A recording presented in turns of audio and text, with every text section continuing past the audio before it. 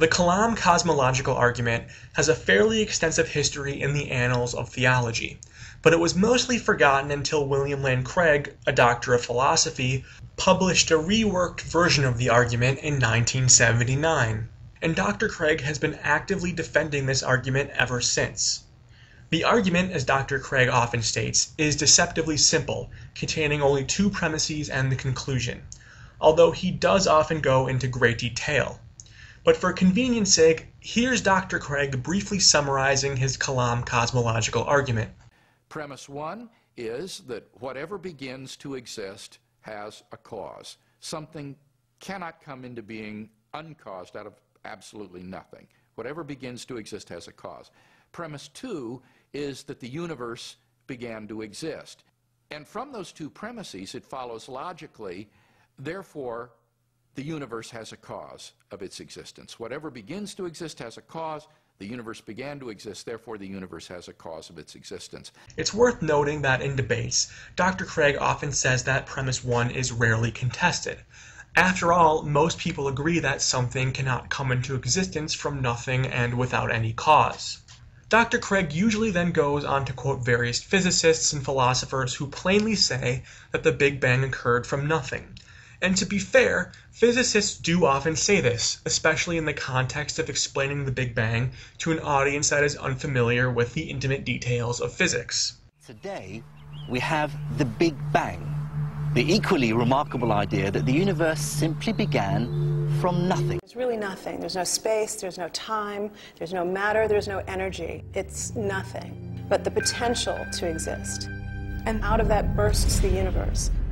The problem here is that what most of us might think of as nothing is in fact not what physicists are talking about. As NASA astronomer Dr. Sten Odenwald writes, when physicists say nothing, they are being playful with the English language, because we often think of the vacuum as being empty or nothing, when in fact physicists know full well that the vacuum is far from empty. Nothingness was not nothing, but it was not anything like the kinds of somethings we know about today.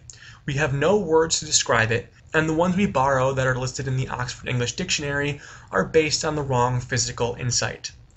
The point that Dr. Odenwald is making is that even in what we would consider a total vacuum or a complete void, quantum fields still exist. And in the quantum world, it is not uncommon for particles to jump in and out of existence without a cause. These particles are called virtual particles, and luckily, Dr. Craig has already addressed this point. Virtual particles do not come into being uncaused out of nothing. Virtual particles appear in the quantum vacuum, which is a sea of fluctuating energy.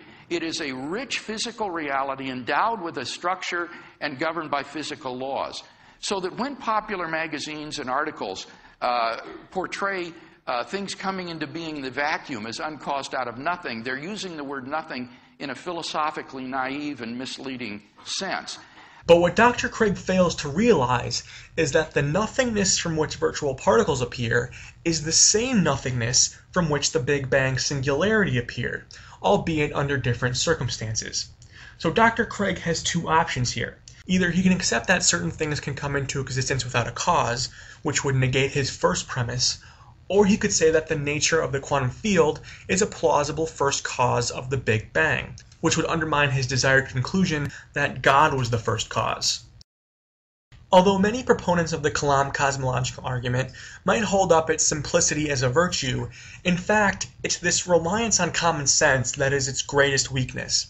Anybody who has studied physics will tell you that our common sense is notoriously erroneous. And this especially holds true in the field of quantum mechanics, which is an important part in understanding the origin of the universe.